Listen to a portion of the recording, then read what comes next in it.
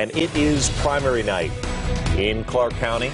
We had both a landslide victory and a very narrow defeat. Former Congressman Ruben Kihuen fell out of the race for city council by just 5 votes. Meantime, Las Vegas Mayor Carolyn Goodman will keep her seat for 4 more years, winning some 83% of the vote.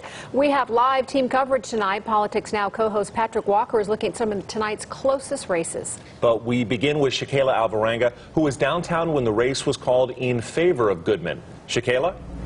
Well, Brian and Denise, Carolyn Goodman was favored to win tonight's race. She won by more than 20,000 votes. Now, Goodman's watch party was held at Oscar's Steakhouse downtown. The 80-year-old will serve as the mayor of Las Vegas once again for the next 4 years. Carolyn Goodman announced her cancer diagnosis in January. Tonight, her husband Oscar called her courageous. He said she underwent her 4th chemotherapy treatment on Friday, and though she did get a chance to vote this morning, she wasn't feeling well and decided to stay in tonight.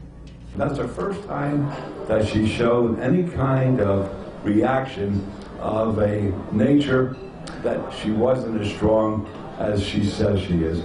But this woman, my wife, is remarkable. She's something so special. I wish she would run for president of the United States, to be honest with you. Goodman was reelected back in 2015. She has used her term in the office to push for Las Vegas's medical district and to bring pro sports to the city. She was up against 6 other challengers. Because she won more than 50% of the vote tonight, she will skip the June general election. This historic night will start what will be 24 straight years with a Goodman in City Hall by the time her term is up. And Oscar says his wife Carolyn, she will be at tomorrow's city council meeting. Back to you. Well, while the mayor's race wasn't even close, there was some tight contest for sure tonight. So close that you could count the votes between who made it and who didn't on one hand. Politics Now co-host Patrick Walker has been watching the returns all night and is here to break it down for us. Well, Denise, if you think your vote doesn't count, tonight's Las Vegas City Council Ward 3 race, it's about the best example there is to show you why that is not the case. So why? Well, voter turnout for the municipal elections were the 2nd lowest in the last 20 years. Total turnout was 8.8%. The total election day turnout, day of today, 2.6%.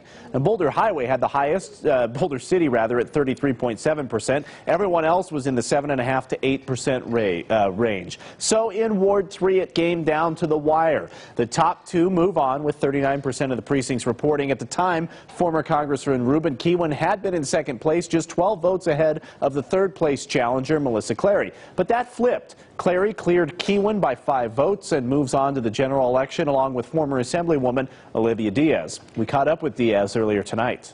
They're sharing public safety as a top priority. They're sharing homelessness. They're sharing wanting to have more green spaces and parks. They're also sharing about making sure that our neighborhoods are not overlooked. Talking about some top priorities there.